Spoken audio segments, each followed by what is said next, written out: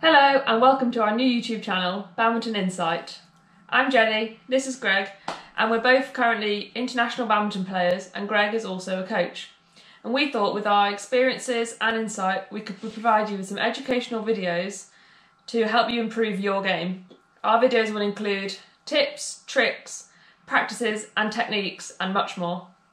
Yeah, over the years we've seen some content on YouTube that's not that credible, so we wanted to really help you get access to really good content, also tips and tricks like Jenny said, so that you can improve your game. We thought as we're in isolation we'd start it off by giving you some stuff that you can do at home, and hopefully the next few videos we'll talk about some challenges and then also some techniques that you can work on from home.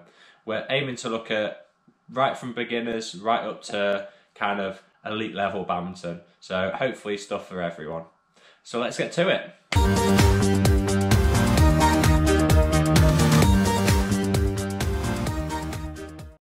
One exercise we can do in lockdown is wall hitting, and that's really important to help improve many aspects of your game. We can improve our forearm strength if we do it for long enough, we can improve our reactions, and we can also make sure we're moving the feet whilst hitting the shuttle. We can do it in many ways, but the technique mainly, if we're doing it in a defensive way, is to obviously have our legs quite low, have our elbow out, using a backhand grip mainly, although we can change grips. All you need is a shuttle, a racket and a very small space in the wall, like so.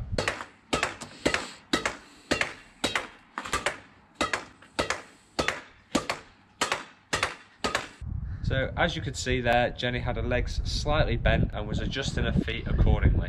Okay, she had her elbow out and she was using her thumb to generate the power, having short swings. Now through our videos we will talk about the grips, and we'll talk about that more once we can get back on court. But just to demonstrate the backhand grip, if you're struggling with it, we can use a frying pan, which I'm sure you all have in your kitchen cupboards.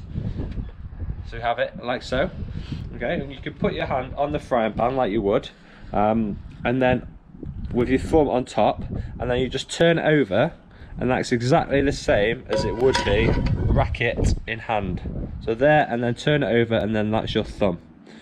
Okay, and you can actually hit like so.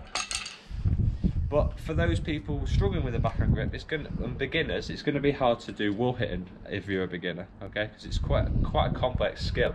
So if you're a beginner, you can practice just being in your backhand grip with your racket, or you could even try a frying pan and just getting someone to throw shuttles to you and just hitting it back and try and generate more and more power. Okay, you can also generate the power with your thumb and index fingers.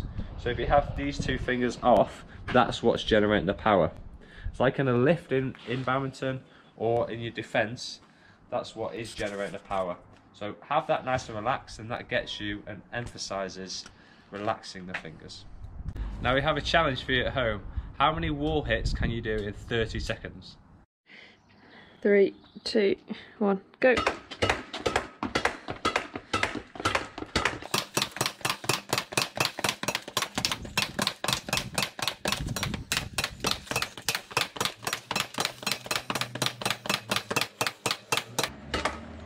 Three, 2, 1, and stop. 59, but windy conditions. We hope you can enjoy having a go at that challenge at home. In our next video, we're going to look at variations of the wall hitting. So we're going to look at changing grips from backhand to forehand grips. We're going to look at doing it with a heavy racket, squash racket, with a ball, and then also some trick shots. If you've enjoyed our first video, please subscribe and leave any feedback you have in the comment section below.